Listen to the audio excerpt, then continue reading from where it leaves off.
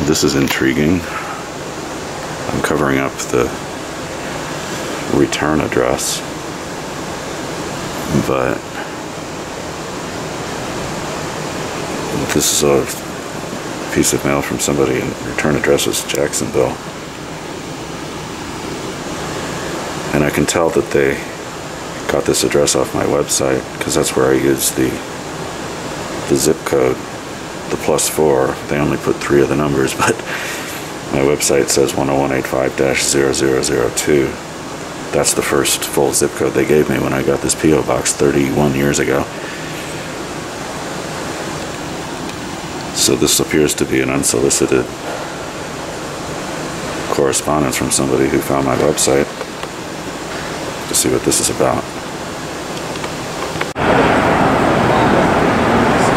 What's interesting about this, for one thing, is the return address is Jacksonville, Florida, but it looks like it was actually mailed from my zip code, Astoria, 11106. Wonder what that means. Somebody was visiting, I suppose, but I do know somebody in Jacksonville, but this doesn't look like their return address on the other side of the envelope. I'll shake it up a bit to make sure there's no anthrax in here. I shouldn't joke about that, but my post office is where the Tom Brokaw anthrax letter was processed. And from that day forward, that post office ran a pretty tight, secure ship. I guess I'm going to need both hands to open this. It's carefully taped.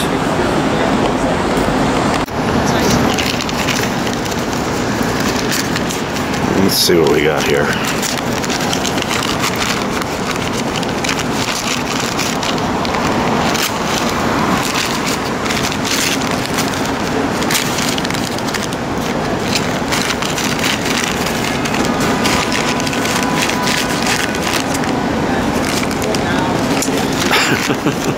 This shouldn't be as hard as I'm making it look.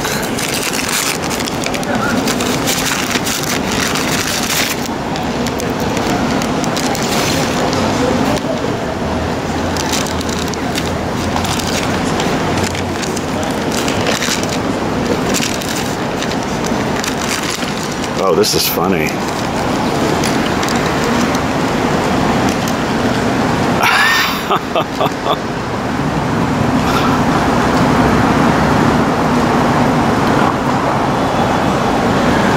Well, if you've been tuning in here, you might remember that I left this batch of photos at one of those take a book, leave a book things. And they all had my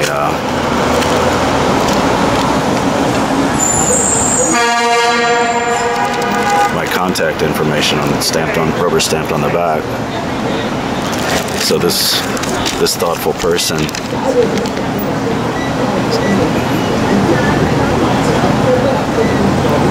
decided that these pictures looked important, and now she wants to know, how did they end up here?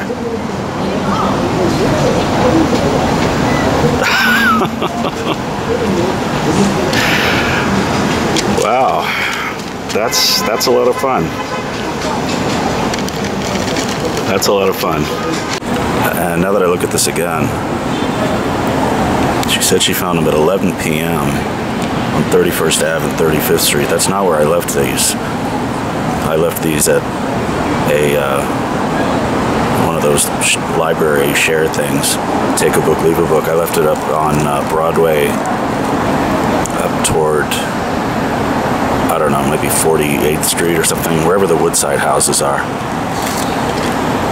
So she wants to know what the story is with these people and these burial sites. This was a batch of cemetery photos I got off of eBay a long time ago, and I saved some of them, but decided that these remainders were not really interesting to me. So I just thought I'd let them set sail, find another interested party, And I also leave stuff like this with my contact info in the spirit of message in a bottle, to see if I'll make contact with somebody, and if it worked.